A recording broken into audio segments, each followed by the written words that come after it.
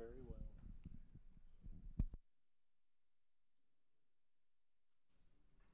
Hello? Very good. Thank you all for coming. I appreciate you attending the City Council meeting this evening. If you all wouldn't mind joining me in the standing for the Pledge of Allegiance and remain standing for our invocation this evening brought by Pastor Flanoy. I pledge allegiance to the flag of the United States of America and to the republic for which it stands, one nation, under God, indivisible, with liberty and justice for all. Pastor. Eternal God and kind Savior, we thank you so much for your blessing you bestowed upon us. Now we ask that you shower down blessings tonight on our city council meeting, starting with our mayor and our city council members and their assistants. Remember our police department, our fire department, first responders, our military. Lord, bless us after we've left this place that we'll get home safe and find all that we left just as we left it. We ask your tender mercies and your compassion and your healing heart to touch the war-torn countries on this globe. We thank you for safety in this country and our veterans. In Jesus' name we pray. Amen. Amen. Thank you, Pastor. First order of business this evening is the opportunity to have a proclamation. I'm very glad to have proclamations. If we could have the fire department come forward. Chief? Yes. Okay. All right. Very good. Any other fire people I want to know? Well, yeah, you guys over here. And, all right. Ready, set. Like I said, it's an honor to make a proclamation, any of the proclamations, but this proclamation is for Fire Safety Month. And it reads, whereas fire safety is of paramount importance in the city of Bonner Springs, Kansas, and protecting the lives and property of our citizens is a top priority. And whereas fires can cause devastating harm to individuals, families, and our community, resulting in injury, loss of life, and extensive property damage. And whereas fire prevention and preparedness are essential components of ensuring the safety and well-being of our residents. And whereas education and awareness are key factors in reducing the risk of fires, promoting fire safety measures, and preventing fire-related tragedies. And whereas the month of October has been designated as Fire Safety Month, to raise awareness about the importance of fire safety and to encourage proactive measures to prevent fires and protect our community. Now, therefore, I, Jeff Harrington, Mayor of the City of Bonner Springs, Kansas, do hereby proclaim the month of October 2023 as Fire Safety Month in Bonner Springs, Kansas, and urge all citizens to observe this month by educating themselves and their families about fire safety measures, including the installation and maintenance of smoke detectors and fire extinguishers, developing and practicing fire escape plans for their homes and workplaces, ensuring that all family members and employees are familiar with evacuation routes and meeting places, promoting fire safety awareness within our community, and encouraging others to do the same. Let us all come together during October Fire Safety Month to make Bonner Springs a safer place for our residents and future generations. Congratulations. Everybody look at the picture. Okay. Chief? Well, thank you, Mr. Mayor, for the proclamation. It's an important month for the fire department. I do want to, we had our first open house yesterday, the first one since COVID shut it down, and it was relatively light, but we're hoping next year we'll get more and more folks out there. I would remind also November 5th is when we changed the time on our clocks, maybe one last time. We don't know. I don't think that's official yet, but when we do that, it's always a good reminder to change the batteries in your smoke detector as well. And please follow the Bonner Springs Fire Department on Facebook, as we're putting fire prevention education materials out quite often, and that's a good way to keep up with what we're doing. And again, thank you, Mr. Mayor. Could you introduce all your... Well, I'll let them do it themselves. That'd be a lot quicker. Just my name? Yeah. Oh, I'm Will. Will, what are you at the fire department? An EMT or a firefighter? Just firefighter EMT. Very good.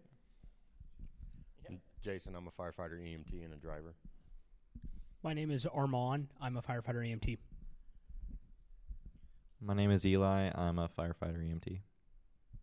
My name is Allie. I'm a firefighter EMT. Chris Jennings, Deputy Chief. James, I'm a firefighter paramedic. Thank you all. Thank you.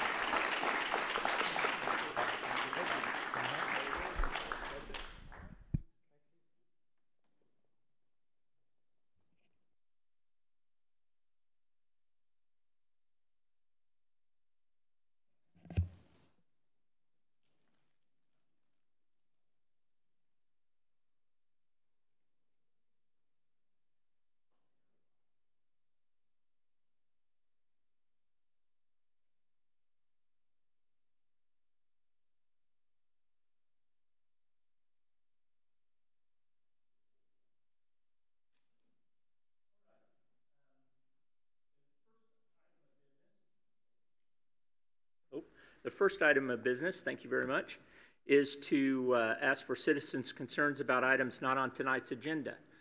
There has been one change to the agenda. The first item that we'll be covering on the agenda is the update concerning our water meter issues. So if anyone would like to stand and address that, we're going to have a short report about that. Then all your questions and concerns can be dealt with then, if you'd like. Is there anyone that would like to stand and talk to the City Council about items not on tonight's agenda? The water meter issue? Oh, okay, come right ahead on, I'm sorry. Name and address, please. Yes, sir.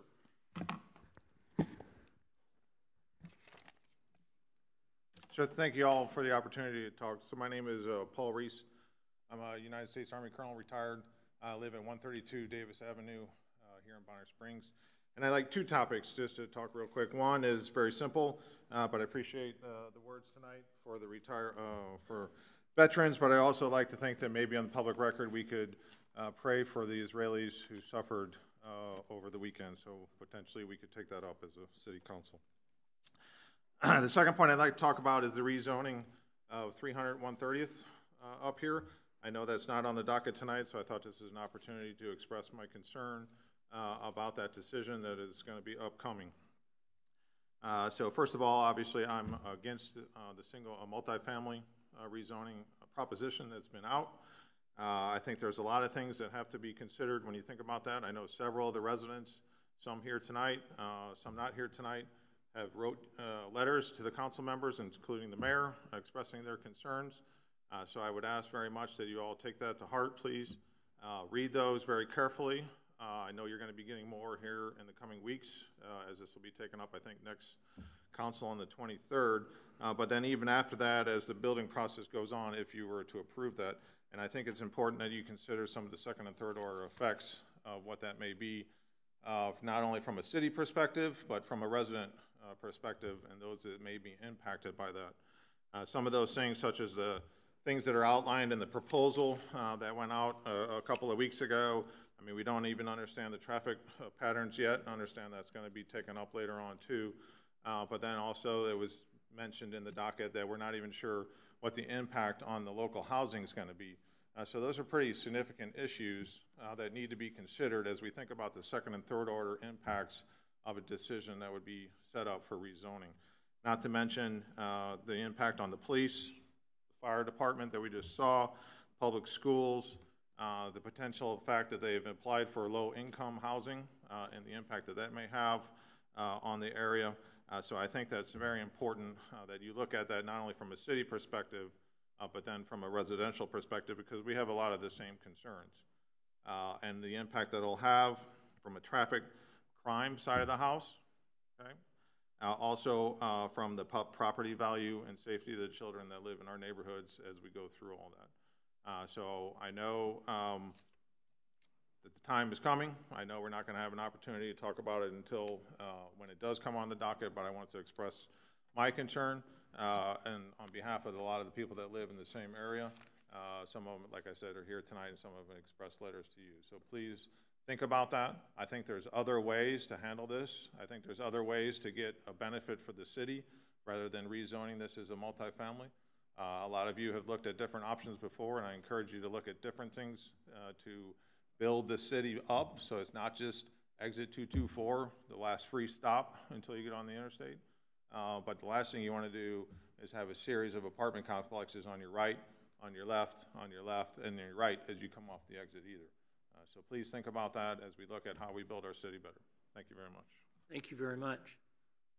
Anyone else that'd like to stand and address City Council? Please.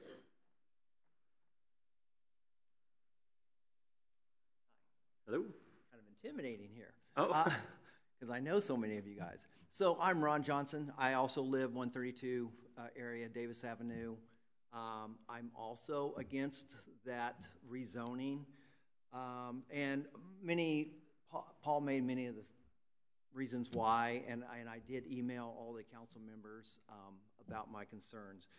One thing that I'm not very in tune with city government. I just don't get involved. Maybe I should. Kind of finding out maybe I should more. But I know you guys, I keep reading about this strategic plan. And I understand that. I think the city does need a plan to progress. But I also know that I vote for individuals and not the plan. And I guess that's what I'm asking for is, you know, sometimes the plan and the individuals may not meet. And so, you know, I'm voting for the individual. I know them. And so I guess that's my thing. Very good. So that's it. Thank you. Thank you, Mr. Johnson. Anyone else that would like to stand and address the City Council about items not on tonight's agenda? Very fine. We'll move on to the consent agenda. The consent agenda this evening includes the minutes from the September 25th, 2023 City Council meeting, claims for city operation, and waivers from Generally Accepted Accounting Principles, GAAP, for financial reporting. Anything to be pulled by the staff, citizens? Questions or concerns from the council? Seeing none, I'd entertain a motion. Mr. Mayor, I make a motion to approve the consent agenda as presented. Second. So moved by Mr. Reeves and seconded by Mr. Stevens. Vote, please. Long? Yes. McMahon? Yes. Wood? Yes. Gurley? Yes. Kip? Yes. Stevens? Yes. Reeves? Yes. Motion passes. Thank you very much. And if you would all allow me to adjust our new business order and move to the first item, a report on our water meter update.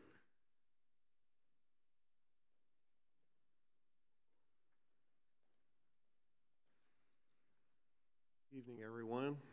Thanks for letting me jump on the agenda at the last minute. Frank Abart, Public Works Director, and I wanted to just give you all an update as to where we are on this. I know I was here probably a month ago, but even in that time, things have changed as to what we're going to be doing. I'm going to go ahead and just cover some of this. I'm going to start with a clarification that this is, in fact, a Public Works project.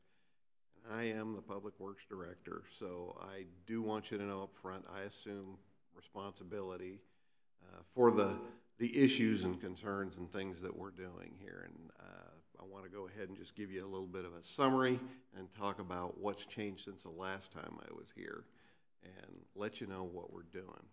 I know that all of you are getting some of the same, or maybe all the same, different calls and complaints and concerns that we are all getting at our level as well. So, as you know, this was a meter system upgrade. We're going to upgrade our water meters from the old mechanical style to this new ultrasonic, which is super accurate, super durable. In addition to that, we were going to do this endpoint where we could communicate via the cell phone systems and things like that, so that we had very good reporting and everything else with that. You could create summary reports and things like that. This project should have been completed by the end of 22. And as you know, we ran into the end of 22 and suddenly everything went dark. We had, of course, a vendor that went bankrupt on us and went out of business.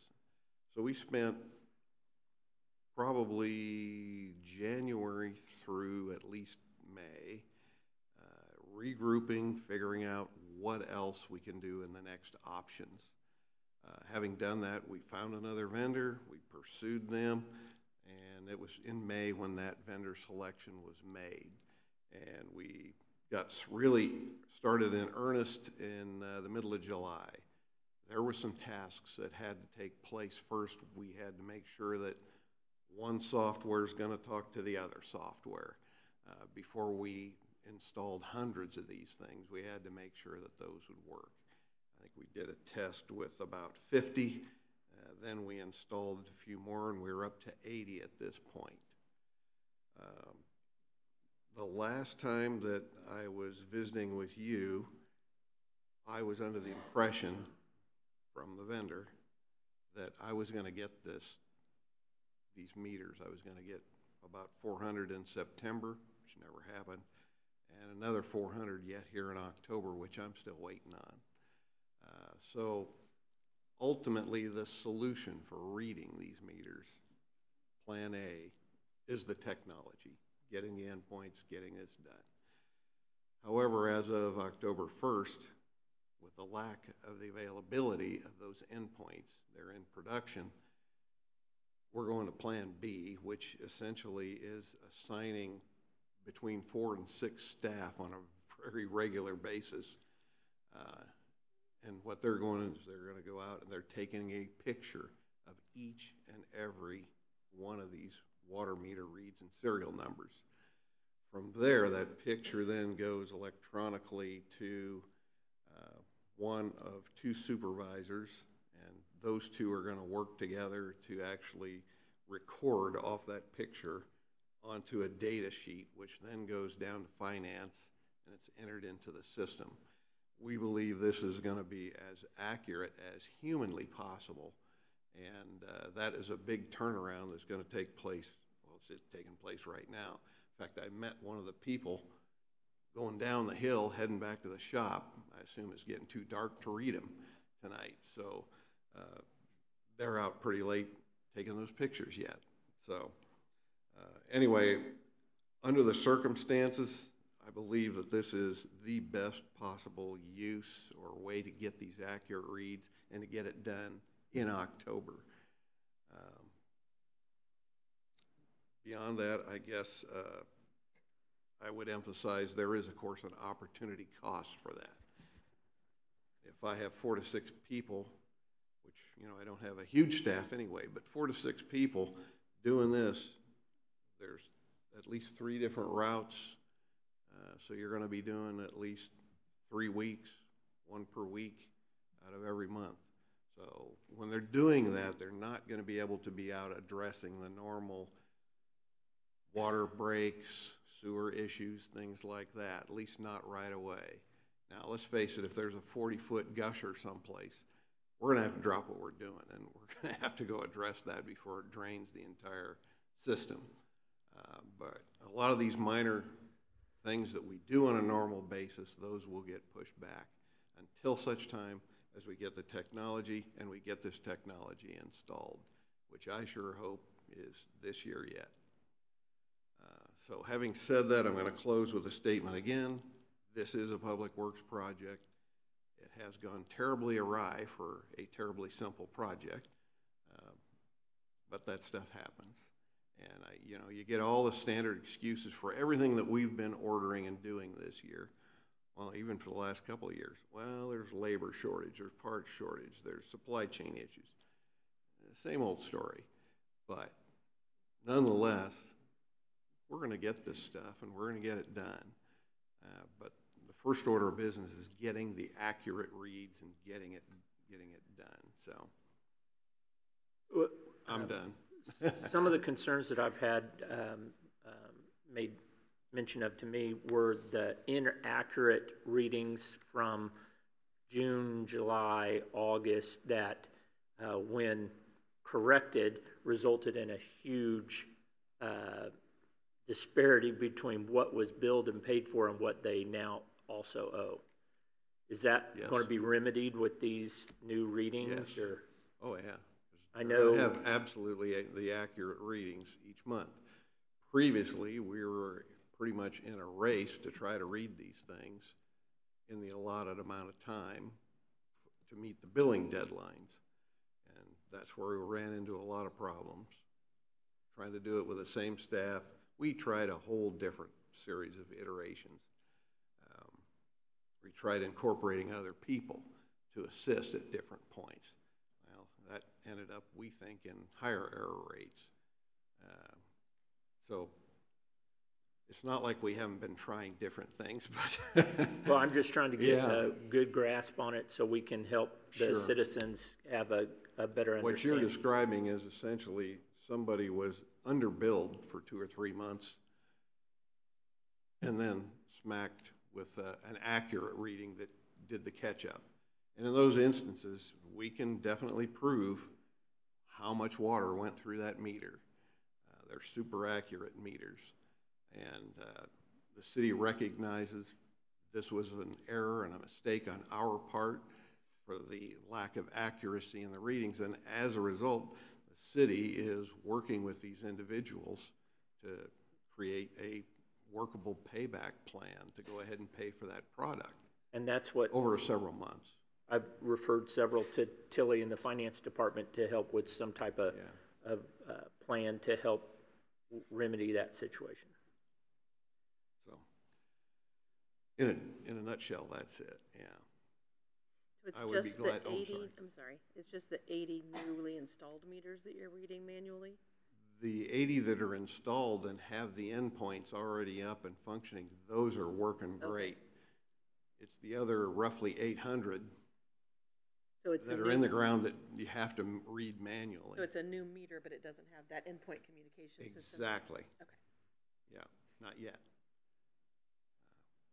But I'd be glad to answer any other questions, and I'm going to stick around till the end of this too, in case you or anybody from the public Real quickly, wants. Frank, now there is a large number of meters still out there that have the old. Yes, those are still being read electronically, but you have to drive around and read them. We're not having the inaccuracy problems with those. It's for reading wise. I won't say it for 100%. It's just that that system is old, and we do have to go back and do some rereads and things like that. But the main issue is those that have been replaced, but the endpoint. We don't have a way to electronically, we can't tap the technology till we get those endpoints. Essentially, the antenna.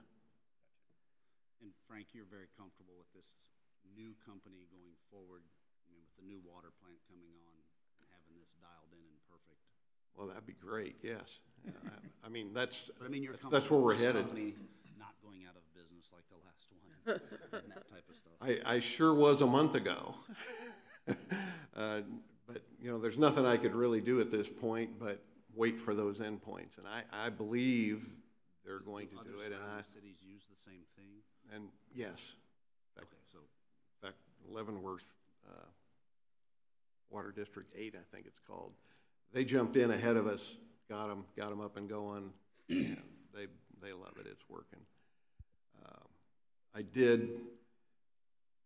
city manager asked me if I'd heard anything from them recently, and I shared with him a rather, I suppose you could say it's an email I'm not necessarily proud of that I sent to them. But it was pretty terse and direct about, you know, I really have an immediate need for this product. And don't be telling me it's going to be here once and then twice again, because I share that information with city manager and city council. And we set this expectation and we plan our staff around installing those things. And so I got kind of angry in the email, and I haven't heard from the guy since, but I'm going to have to contact him here probably tomorrow, see if there's anything new, but I want it to be factual. If you don't know, don't say. So the company that went out of business, yes, Did they require a deposit? Did we lose any money by chance with that happening? And Did we? since I'm we trying found to a new remember. vendor, are we having to spend the same amount of money for these meters, or is it about this? No, it's about the same, but I think it's a little higher because we're buying the communication with it when we buy them. That wasn't necessarily the case with the other vendor. No, we were buying that separately. So I'm thinking there's like $100 difference in units, but this includes the whole communications package. We don't have to pay for that separately. So you're not Plus, we aware- don't pay for them until we get them. Right, you're not aware of loss of funds with the No, first the vendor? only funds that we're still arguing about are over some meters, actually, instead of it's not the endpoints. Forgive me if this has already been addressed, but was there any communication to the residents who are impacted by way of explanation? Or are they just like sort of trickling in as they're discovering the discrepancies? I don't or believe there's been any formal explanation. Is that something like a communication letter that can be sent out to those who are impacted, or is that asking a lot? You can probably, I think either you or Tilly can address how they're being contacted now. Oh, yeah. Well, now,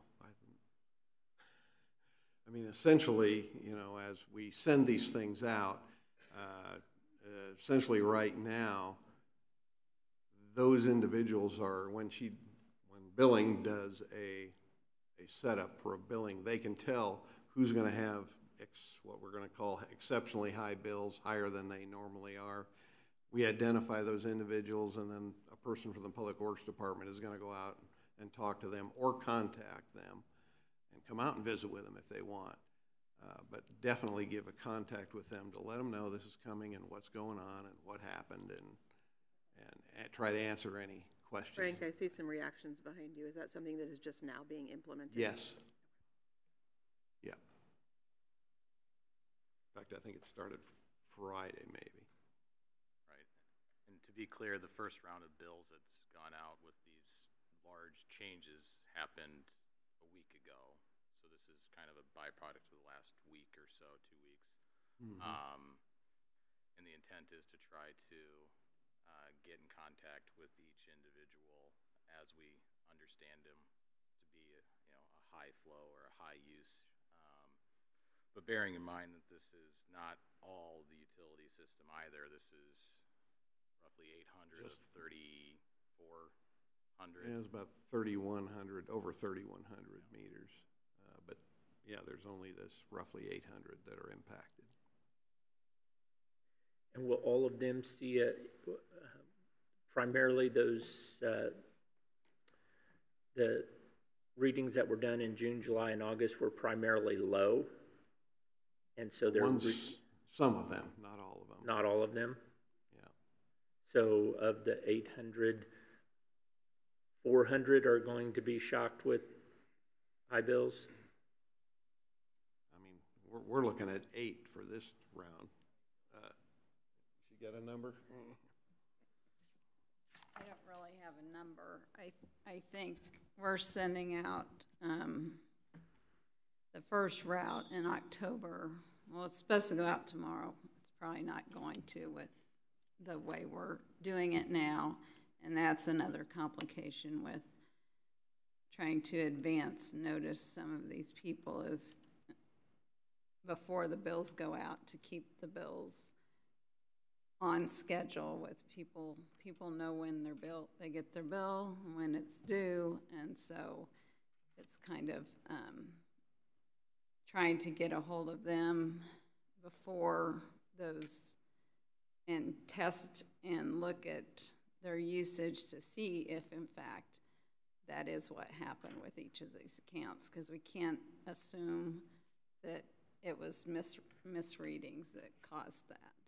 But I think this will be the last route where those summer month misreads will impact, because going forward, as we get new reads, then that impact basically has been already just happened. Yeah, so our second and third route in September were already impacted, and then our first route in October will be. We're not seeing as much impact with this route. The route that was most impacted is a lot of people that irrigate. So I think that's what a lot of that impact that we've seen recently is from. So I think after this billing this week, and I think Frank's department is contacting those that were above the threshold, and I think there were just 8 of them. There's some more that we might reach out to that are not really high volume, but for them, it's high volume. Yeah. So there's about 15 or 16 of those that we're going to probably look at tomorrow before those bills go out. But after this, I think we should be over that hump. So. Did the misreadings start after the months where we would do the winter averaging for sewer rates? I didn't know if all of a sudden you're getting a low bill through those months, which would be used for the winter averaging, but they now be paying a lot lower for their sewer usage than they should be. Some of them probably, because we started manually reading in January. So they may have a lower sewer bill from April through next March, and then it may go up because the usage was lower than. And for those, we're just going to. We're not going. I mean, yeah, we really don't have a method to look back and see the usage by each month. We know the usage that went through the meter, but not for each month. Yeah. There's a few meters that we can tell each month. Some of our test meters had that feature where we had an end of the month read, but that was only about 10 meters. So. Tilly, was mine on a high end? Like mine was about 3 times the normal bill. Was that falling within that range you're talking about? I didn't really. Dollar wise, yours wasn't. No. So there's a lot. We've got some with 3 ones. or 3 times higher. So we've got. There's some that are way up there, but there's 30,000 gallons of water. They've been. Well, I have 3 daughters, so. Thanks for sending me all that information. Sure. Other questions? Question along this line. Have you seen what the disparity is many times between what the old meter was measuring and what the new meters are measuring, because the new meters are more accurate? Have you seen how much disparity we're seeing there? I have not even had time to try to do that analysis. So with this business of trying to just get the meters read. Yeah, as far as the customers, when we went, most of them were installed in August, and we didn't really see, people calling in about high bills because of that switch. So we thought we might because of the older meters to the new, but I think there's only, 25% of the city is on these meters, so there's still a lot of residents that are. I'm sorry, you're right. A lot of residents that are still on the older meters. So. Other questions, concerns? Seeing none. The best information I have is to refer these people that have huge bill and from the misreads to Tilly for information concerning a plan of some kind. Other than that, also referring them to the Public Works Department, Water Department to get more information on the exact specifics for their individual service and what to expect. I'm gonna be here till the end of the meeting, and it sounded like there may be somebody back there who wants to visit about it. Very good. think you pointed somebody out, but I. Thank you. Anyway, I'll be around.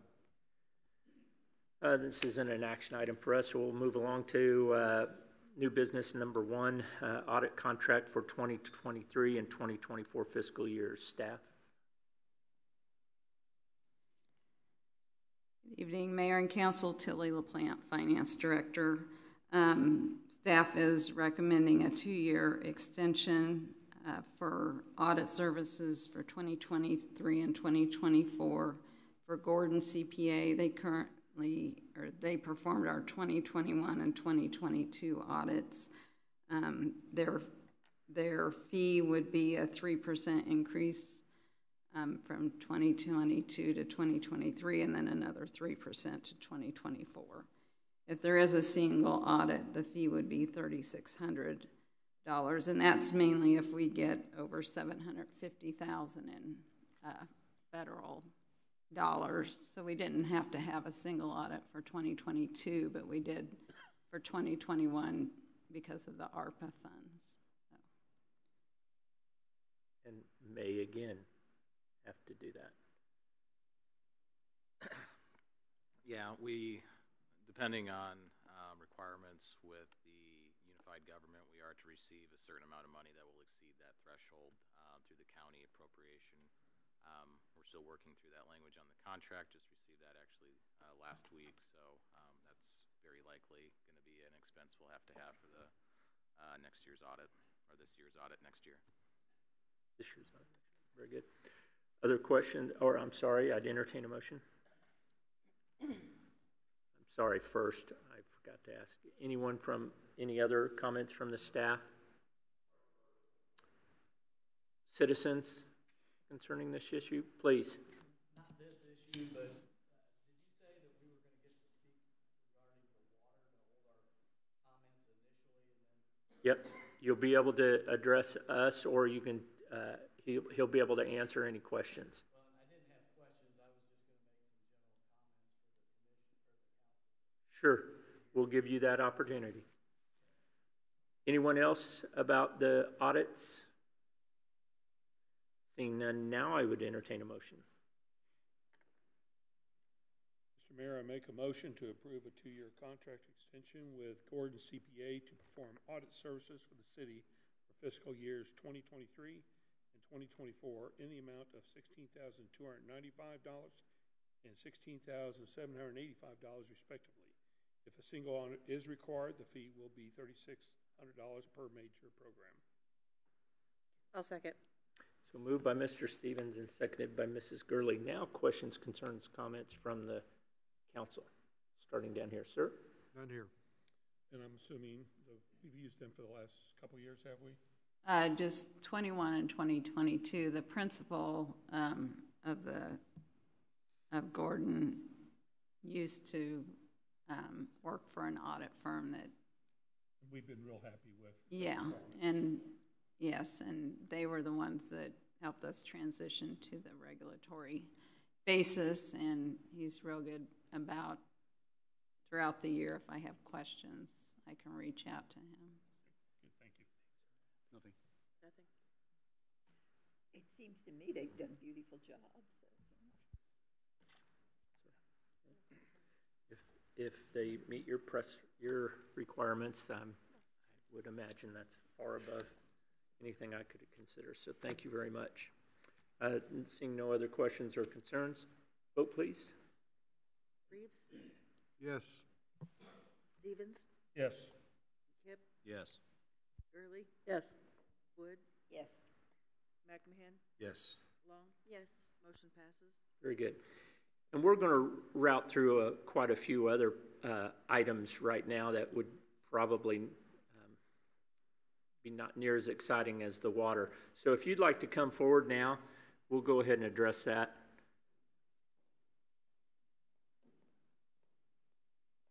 Thank you, Mayor, City Council. I'm Dennis Dumovich. I reside at 13294 Richland Avenue, and we were affected certainly by the water situation. And we had our meter put in September of 22, and we had a jump in the bill at that point. And they said, hey, it was due to the prior meter's probably not reading it correctly, and that's fine. And then we had a consistent bill for the almost the next year, 11 months. And then, you know, the September bill for that we received in October was 4 times the amount. So typically it was about $140 some a month. We got a $600 and some odd bill. And it was a shocker to us. We had no idea why it had happened. So we made multiple calls to City Hall, talked to a great employee, by the way, Heather. I'm not sure what department she necessarily works for, but she is very, very, very helpful. So I do want to say that, you know, she's a very good employee, and maybe BPU one day will seek her out and hire her. No, I'm just kidding. I'm just kidding. But nonetheless, she was helpful, but, you know, we ended up being able to schedule a payment plan to pay that off over 3 months. But I think there's a couple concerning issues. Number one was, and one of the council members had mentioned that earlier, that there was no prior communication. And there seemed to be a lack of knowledge as to why it happened initially. Then by the time we made it down to City Hall, I think they had maybe figured it out at that point. I'm not sure, but man, it sure would have been nice to have a communication, even if it was a general communication to those that had new meters, that you may at some point receive a bill that's much larger than usual, and here's the process you need to follow, so that it's not a surprise. You know, we had a neighbor, our next door neighbor had a $1,300 bill. So ours was not nearly as bad as theirs, but it was a little concerning. The other issue that I would say needs to be addressed, I think, is through your RFP process. When you go out for bid for something as large and costly as this, maybe we should ask for financials from these organizations, and then make sure that we check references, especially recent references, so that you can identify that there's some concerns that this company may be going bankrupt, right?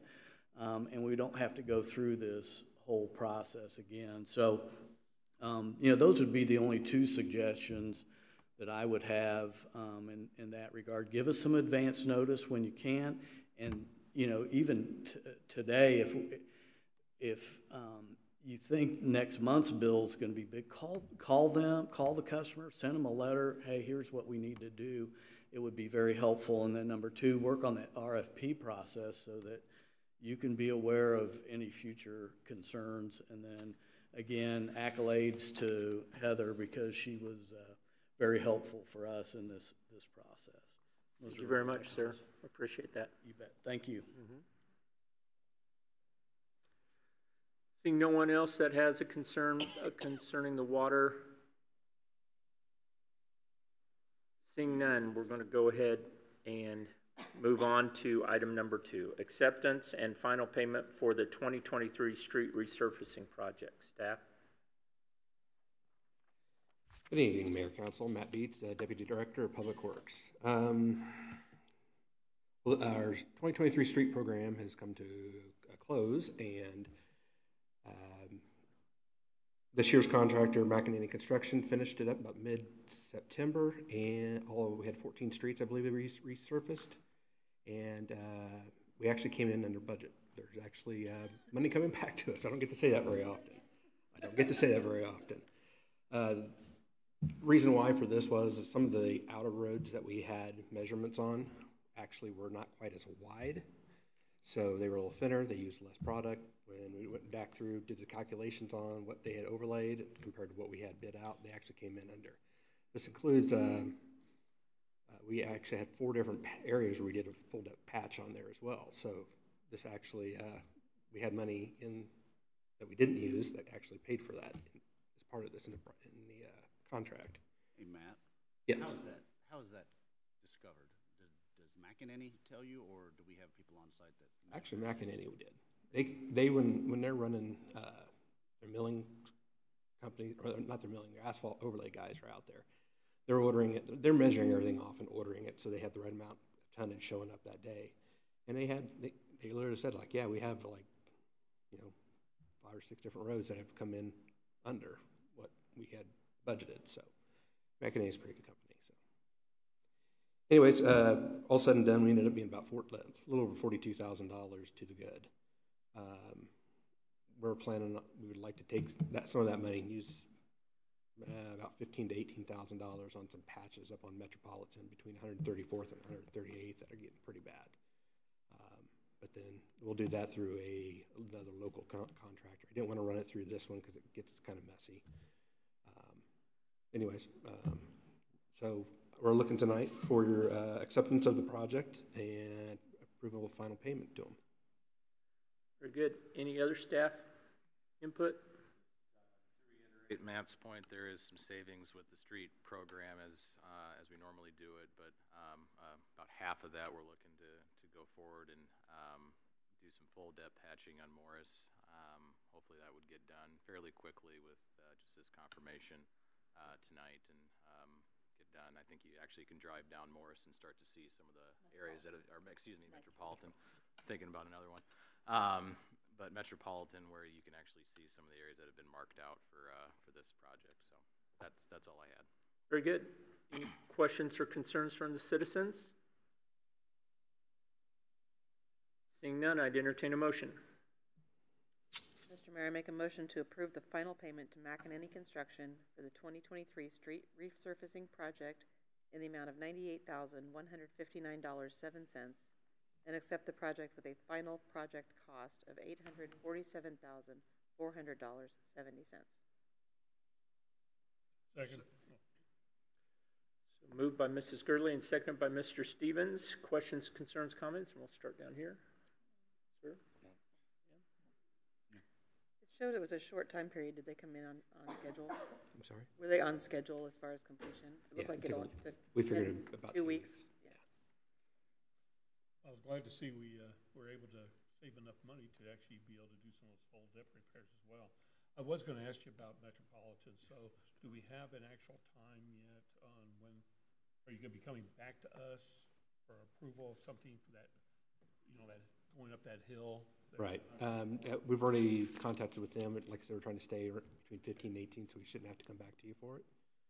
And we're more or less on their calendar right now, or their schedule right now for the next. Do we know about approximately when? Sometime here towards the end of this month. Okay, great. Thank you. I was going to ask about Metropolitan too, because I'm up and down there all the time. Thank you. We're looking forward to that.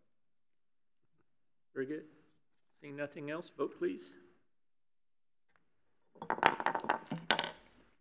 Vote please. Gurley? Yes. McMahon? Yes. Long? Yes. Stevens? Yes.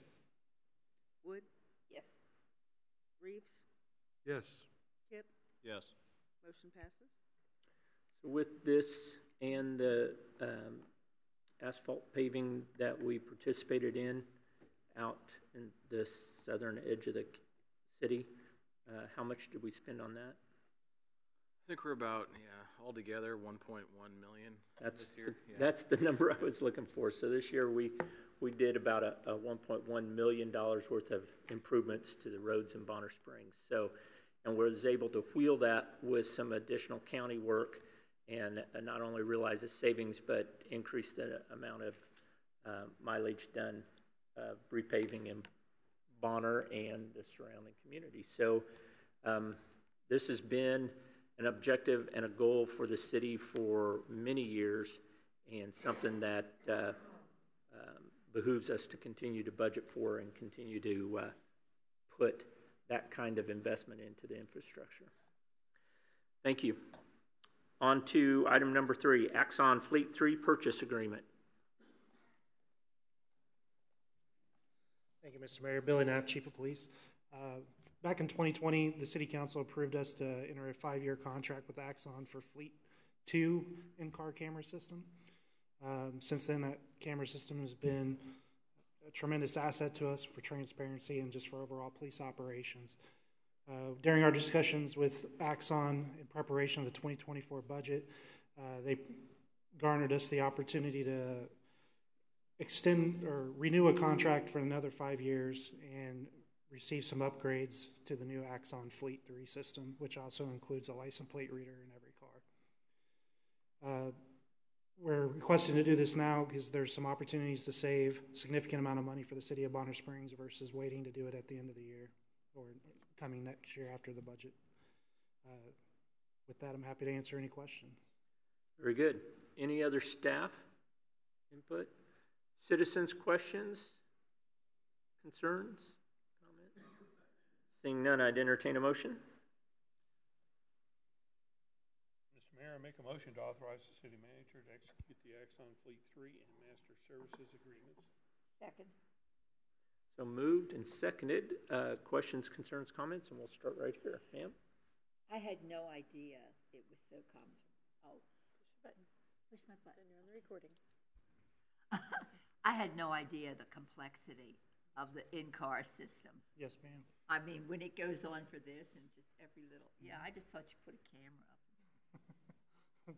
Yeah. It's a lot more challenging than that, especially when we do everything electronically with the courts now. So we get it straight from the camera to the computer, send it on to the courts. This looks like a cumulative savings of about $35,000. Is that, am I reading that correctly? Yeah. The trade-in and the... Yeah, the trade-in and other deductions. They say over the course of the whole 5-year agreement, we'll save about $96,000. Wow. And we do have currently one license plate reader in one of our vehicles, correct? Correct. Will that be able to be utilized somewhere else? Will we sell that? No, we'll still continue to use that one. It's kind of nice because the only downside to the fleet camera license plate reader is it sees what's in front of you, where that camera can see cars going by at 60 miles an hour. The other one. So it's not quite the same system. Not quite, but pretty close. Okay, thank you. No questions. I was going to ask you about that. I don't know if I'll use the correct terminology, but these in-car cameras, are they passive or active? In other words, are they just recording it to be, just to be placed and connected with the dash cam video, or will they actually be doing some real-time checking of databases? It'll be doing some real-time checking of databases. So we'll be doing real-time checking of warrants and such. Yes. Thank you. Sir? No questions? My only question is there some way that, I mean, it's a very smart technology. Could it also read the water meters? I'm sure Exxon would do it if you paid them enough. I bet. And only thing to add is that this has been reviewed by the city attorney. I noticed the statement on the top, and he's approved it. Very good. Seeing no other questions, concerns, comments, vote please. Well played, Mayor. Yes. McMahon? Yes. Gurley? Yes. Kipp? Yes. Stevens? Yes. Reeves? Yes. Long? Yes. Wood? Yes. Motion passes. Very good. Thank you.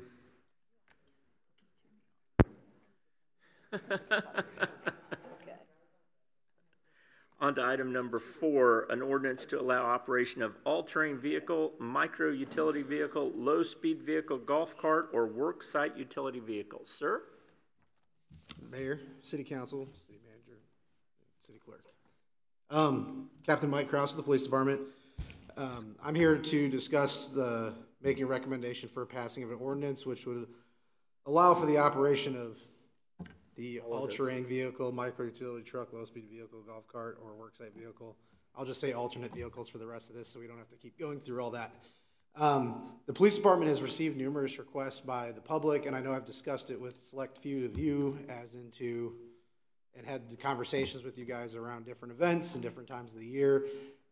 There are other communities along with Bonner Springs that has reviewed these and have passed them. Most of them in Johnson County, Leavenworth County as a whole.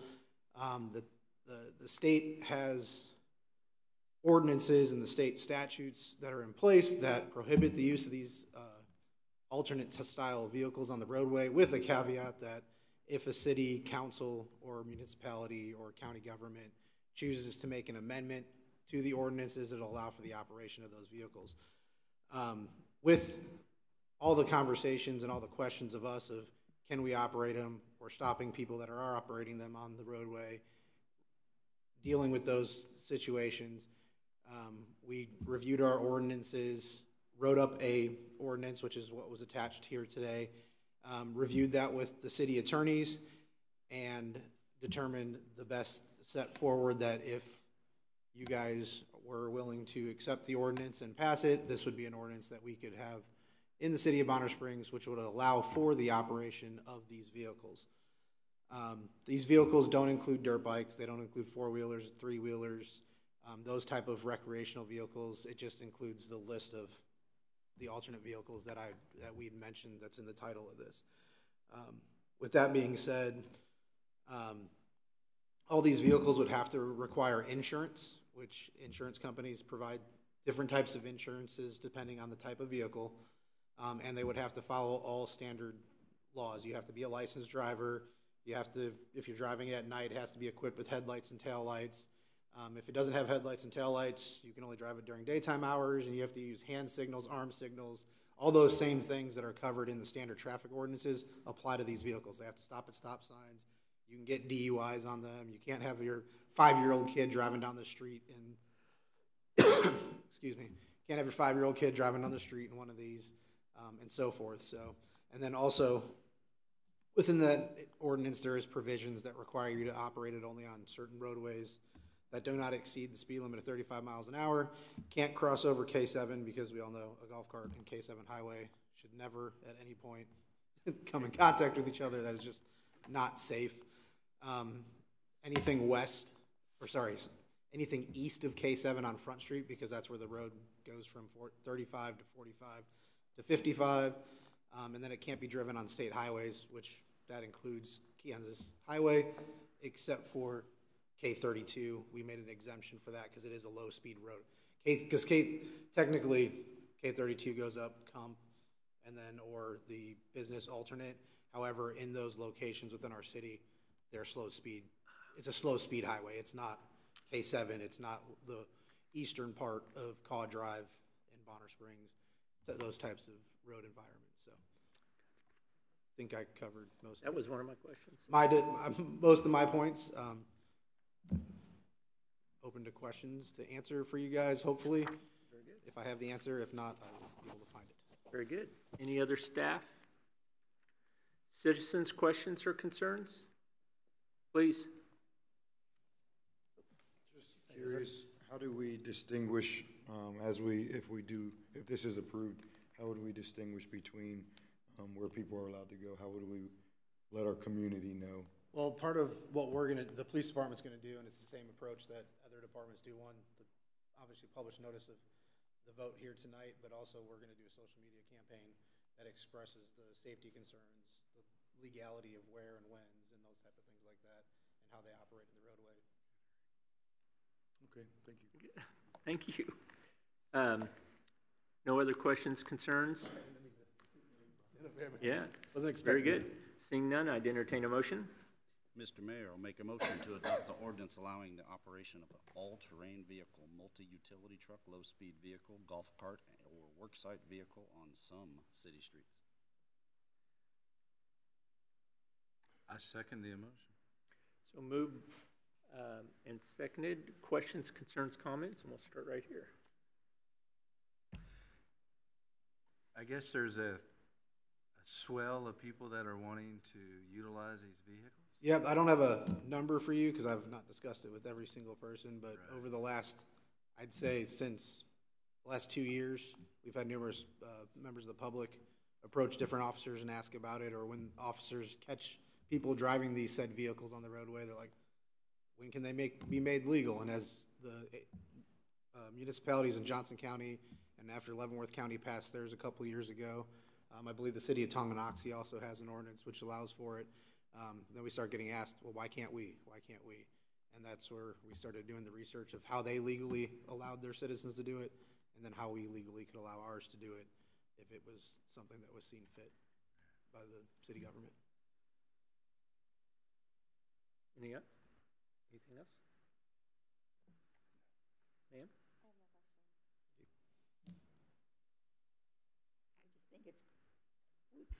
I just think it's going to change the city, and I have some concerns, but it's been laid out very well.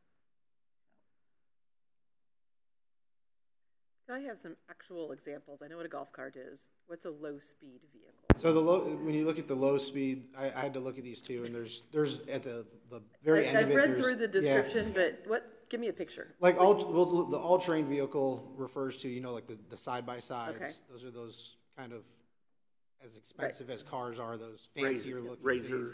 Your micro utility trucks, your low-speed vehicles, your worksite vehicles, those are there's a lot more of them like in Asia, in those parts of the countries. And then there's some construction crews and some farm crews. They're like those smaller. Cushman's. Yeah, Cushman's one of the brands. I think Datsun used to make some smaller ones before they transitioned. I thought that was the case. Disappeared. But it's like those smaller vehicles that cannot exceed speed limits of more than 25s or 35s to begin with. They have smaller four-stroke motors in them. They're not high. High horsepowered vehicles and things like that. Thank you. And you said it does not include three-wheelers and four-wheelers, but Correct. They're actually technically all-terrain vehicles, and they are 3 or more non-highway tires. So how does that not meet this definition? Because we exempt that we write those out of. We specifically. Yeah, there's. I actually did read this. I swear. Yeah, there's one section there. Oh, I see right here, section A2. Yeah, it says the provisions of this ordinance shall not prohibit the operation of four-wheelers, three-wheelers, dirt bikes, or any non-street legal vehicles that don't fit the descriptions of these specific ones here. That seemed like a double negative to me. The way he said it. It is exempting it from being prohibited. Hang on, I'll find it. It says the provision of this ordinance shall not the provisions of the ordinance. So the ordinance itself does not prohibit the operation of those vehicles. The four-wheelers, three-wheelers. Yes. Dirt bikes or any other non-street legal vehicles. This does not prohibit that. They're already prohibited. Semantics are fun. It was difficult for me to provisions shall not prohibit the operation. The provisions of this ordinance shall not prohibit the operation.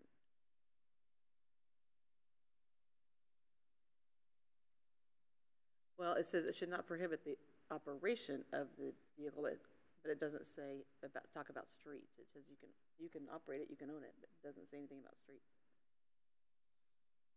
Am I reading that correctly? Yeah, Hale went through all of this, and so we might just want a little bit of clarification. Yeah, I'll talk to him on why that was written the way it was. I would read section D for the same question, please.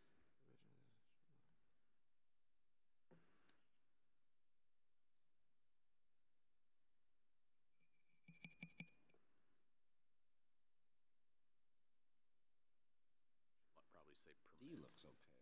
It says the same thing, though. It says the same thing. Shall not prohibit the operation. Yeah, so you can still use them. Yeah, but it won't prohibit the operation when crossing a street or highway. Okay, I see. Thank you. Yeah, Thank you. It's not allowing those vehicles to operate. Gotcha. The rest of the ordinance allows them to be, but it's not prohibiting these ones from being operated. You said legal's reviewed it? What's that? You said it's been reviewed by legal? Yes. Then I'm not smart. I had this written out a lot longer. Hale shrunk it down and made it supposedly more clear from him. It was just the semantics to me that made it difficult to say. Yeah, this ordinance prohibits them not being exempt. Yeah. Thank you. Other questions, concerns? Are you comfortable with how that's written, or would you want this to be tabled just to ensure that it's clear before you communicate it out? I think that's, you guys have to enforce it, so I just want to make sure you're comfortable with the language.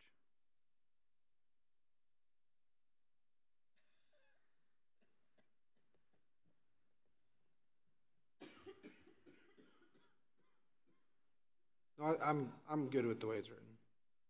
It'll allow us to enforce it properly. There will be people that will test that. Yeah. And the four-wheelers and the three-wheelers that are not side-by-sides, some of the side-by-sides that have a truck bed in the back of it are allowed. Correct. The razors that have 2 seats up front and 2 seats in back, some of them have 2 seats behind that, like you said, cost more, would be allowed, they'd have to follow the current speed limits, because some of Correct. those can go 80, 90, 100 miles. Yes, and those are all equipped with speedometers limits, and things like that in lights. there. And if they're not equipped with a speedometer, just like a vehicle, if the speedometer's not working, you have to be able to operate that vehicle within the guidelines of the law. So those don't have to be licensed. No, there is no state requirement for any form of licensing for these types of vehicles. Okay, great. Or registered or anything, so that's cool. Go ahead, sorry. Oh, that's okay. I was just gonna ask, also then, from a different standpoint, from the safety of the officers. You know, when you stop a vehicle, a licensed vehicle, you're able to get a little bit of feedback through your system, computer systems, on who the occupants of a vehicle may be. Correct. With these, you have no idea. Is there concerns for the safety? Not necessarily. It's the same thing with the vehicle. I'll just use you as an example. I could be stopping a car that's registered to you, but you're not the driver of it.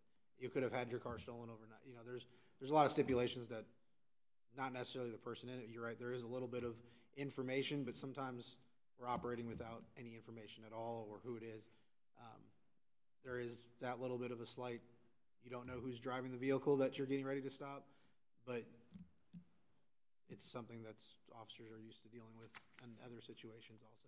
Okay, and it looks like you have attempted to write everything in there to keep the city streets from becoming a go-kart racetrack. Correct, and that's the whole concept of it is they have to follow the street, the laws of the street. They have to follow the ordinances. They have to follow the standard traffic laws, all those type of things. And those are that was one of the things when I was reviewing the other municipalities that had passed similar ordinances, was to ensure that those type of events haven't occurred and it hasn't turned into just a free-for-all. I live on the other side of the river on the western side of Shawnee, where predominantly there's a lot of go-karts and there's a lot of, or not go-karts, the ATVs, and there's a lot of more golf carts, I think, than anything else. And they're predominantly used to get around the neighborhoods, to go to those type neighbors' houses and things like that. Some of them drive them over to Walmart, but they are driving on the road. They have, it appears to be adult drivers. The police, when we're driving down the street and you appear to be a juvenile driving, you're going to get stopped. We're going to ensure that person's licensed driver. It's just like driving a car. If I see a 10-year-old driving down the street in a pickup truck, they're going to get stopped by the police and identified and ensure that they, it might be a young kid that looks like he's 10. Bless their hearts, because, we all eventually start to look our age, but, Not me. yeah. Thank you. Yeah, so dirt bikes are basically not allowed on the street. There are certain dirt bikes that are, but they have to be licensed by the state. There is a licensing requirement. They're not dirt. There's different classes of dirt bikes, and there is a street legal type of dirt bike, but they have those can be licensed by the state. But if they can't be licensed, then They are exempt from this ordinance. But there is I don't know enough about motorcycles to tell you there's a CC requirement and some other basic requirements the state requires that the bike has prior to being allowed to be licensed by the state. Okay, other question is on the insurance. I've talked to some insurance companies. They seem to feel like they don't know what kind of certificate they're going to be able to issue to somebody having a golf cart or something so that they can show that they are insured. How do you propose to handle that? That would be a conversation for the owner of the vehicle and the insurance agent. I do know that I do know in the municipalities they all require insurance, and they are being provided insurance cards when they're stopping these vehicles if they are violating the law. So how those insurance companies are doing it, it's, each one of those vehicles has some form of unique identifier on them, or how they're producing those insurance cards. I don't know. I don't work for an insurance company, so I'm not familiar with how they're doing it, but there are major insurance companies that insure the side-by-sides, or I call them side-by-sides, but that's the all-terrain vehicle. I know they can be insured, Yeah. but the problem is having the insurance with them. I don't know how the insurance what insurance companies are Well, when providing you what stop- documents. I don't own any of those vehicles, so I don't know. Okay, so, but when you stop somebody, you're gonna expect to see an insurance certificate of some kind, right? Some form of document, correct? Okay. Whether So- that's through an app, most people do it through an app nowadays, where it lists out your insured vehicles and your insured members. But I'm not sure what the insurance companies are providing for those. And that's great, but so, I'm saying now, with your public awareness program on social media and so forth, you will express those kinds of things to make sure that Yes, they well- have that on board with them. When we publish this, it is state law that when you get stopped in your vehicle, no matter what the vehicle is, you have to provide proof of insurance. At that time. At the time of the stop. If you don't have insurance, you will be cited for it. If you don't have insurance at all, your vehicle can be ultimately towed, if there's certain circumstances in place. So those are state-leveled requirements that are gonna be maintained the same, and that's what this ordinance covers. I'm all for giving people, I mean, this looks like something that could be, very enjoyable in good weather and so forth. I still have some reservations about it, but I've talked to you guys and I'm feeling a little more comfortable about it. So Understand. thank you very much. Ma'am? We all know that this is going to make children the 10-year-olds want to drive, and so you'll be emphasizing that it is the parents' responsibility. You have got to be a licensed driver. Yeah. And we have to rely on parents to parent their children and to make sure they're doing the right thing. I'm a parent of 4 boys, and it's almost a second full-time job, making sure my kids are doing what they're supposed to do. I think we've all.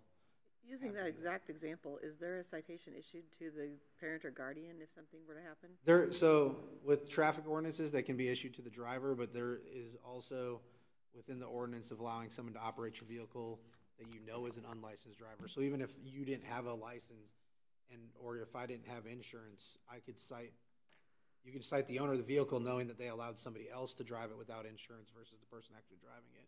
But you can also cite the person for knowing, if I didn't know if I knew you didn't have a license but I let you drive my car, you can ultimately be cited for that also. It's a little bit harder to prove on that. And then when there's also some child in need of care laws that can be put in place if you're allowing your child to be a delinquent or putting themselves into danger. There's actually some criminal stuff that could, depending on the severity of the incident. Right, one would assume that's not your goal, but yeah. I just wondered if that was an end. Ultimately, we were in for education and enforcement of the laws, and we'd do it the easiest way possible to get that across. But that will be part of our push for educating the community on how to safely do this. And in most of the communities, these have been operating for the last couple of years, or I think even Leavenworth County has been longer, and they've been doing it safely. They have long rides and stuff and all kinds of things. I know there's less traveled roadways, but they're operating safely. Earlier this summer, we had, or I saw several pocket rockets, little motorcycles that were being driven almost as stunt vehicles. Those weren't legal then, and I would imagine they still wouldn't be legal. They're, again, those tiny little motorcycles. Now there are some manufacturers like Honda, and I think doesn't Indian make a smaller? You know a little bit more about bikes than I do, but I think even India makes some smaller. It's like a cross between a moped and a motorcycle type of ride, where it's not the higher CCs, but it's still a smaller bike. Those are also capable to be licensed by the state, and then they would be street legal. And then the electric bikes and electric scooters and all that, whole different thing. Those can be on sidewalks and all that, so we don't have to concern ourselves with that. Haven't had any problems. This pertains to parking as well. All those. Yep, if they're just park, be responsible for. Yeah, they're going to park on the street. They're going to have to, park on the flow of traffic. They have to be parked. If you park downtown, you go to, say you want to go to Third Space, or you want to go to Owlar Junk or to Kobe's or to any type of those other establishments. They have to be parked in parking spots in the parking lots, or they have to be parallel parked appropriate on the roadway. They can't just be parked up on the, there's a provision in here that says they can't be operated on the sidewalk, so you can't just pull your golf cart up on the sidewalk and park it there and go in. And those things have happened. And that's why I make mention, also seems to be one of the tendencies to operate on the wrong side of the street. Yes. Just going down to your neighbors. And those are things that should be as part of your education program. And if our, when our officers observe those violations, they'll address them as. Yeah, perfect. I think this would, utilizing the police's UTVs as part of the education program might be another facet to benefit from those as well. I know those have come in very handy in providing police services, and that might be a good opportunity to make the community aware of these opportunities. Other questions, concerns, comments? I was just going to say, Please. I just saw the other day like a stretched golf cart over in the Woodsonia neighborhood, and I had to do a second take. It's like, wow, look at that, and I don't know where they were going. Yeah, it was, 3 rows, maybe 4 rows of seating on it, right? And I was just processing all that. And I think at the beginning, there's always going to be some reservations and stuff. I mean, I remember, this started the genesis of having bike lanes, right? And everybody was all up in arms. Well, we got to make room for bicycles and stuff like that. And that's just the starting point of it all. But just to kind of lighten the mood a little bit, I see this because we have concerns about what's going to take place on Oak Street when the development starts and all that. I see this as a way of a remedy for parking. A golf cart's a whole lot smaller than a big old Dodge dually pickup truck or something, right? We can make space for it. In January? And when and I digress, but when Tiblos roll around, you'll probably see a lot of golf carts and stuff like that. I'm okay. I've been looking to buy one anyway, and I don't live at Lake of the Forest, so this give me a reason to go out. There you go. Well, you won't be able to drive it from Lake of the Forest to downtown Bonner. No, but we're going to get a golf cart lane on Caw Drive. There we go. That's See, right. the bike lane to the golf cart lane. Any other? We'll get Matt to pave them. Yeah. All your pavement savings. Now you can make a new lane. I was fascinated by the neatness of the micro utility trucks. They're just dear little things, aren't Just they? a cute little truck. Yeah. Any other questions, concerns? Seeing none, vote please. Oh, yep. Can't hear you. Come up to the mic, please. Please, come on up. They can't hear you. If you don't, it won't be on the recording. Hi, this is in regards to the safety of the vehicles if they were to be on the highways. Would they require a slow-moving vehicle emblem by any means? So any road, they're not allowed on any road in Bonner over 35 miles an hour speed limit, and they're specifically not allowed on K7 or K32 east of K7.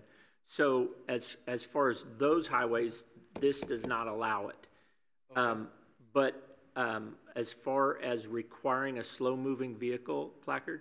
Yeah, this doesn't, we don't require that in this ordinance. I know that, I think Leavenworth Counties is the only one that does for operation out in the county areas where it's the dirt gravel roads, and they deal with a little bit more of the higher speed environments, but us keeping them on the slower speeds, it wasn't something that we put into that ordinance, no. Okay, yeah, because I was wondering, I was really curious about that. Like, if they were to be on the road, they would require a slow-moving vehicle emblem. That was my curiosity, right there. Yeah, if they do travel at night, they have to have lights on them, operational lights. Yes. So. Okay. Well, and seat belts are not required. No. No. Most of them are now equipped with them. When you purchase most golf carts now, if you're purchasing them, they can be equipped with them if you're so inclined to add that option. And I think, I could be wrong, but like most Polaris's and Sea-Doo brands and all those ones are equipped because they can travel at extremely high speeds, higher than I thought. Well, a lot of that style has a roll cage that Correct. is rated. Yeah. The golf cart is just a roof. Yeah, it's not that's really not a roll cage. So. Other questions, concerns, comments?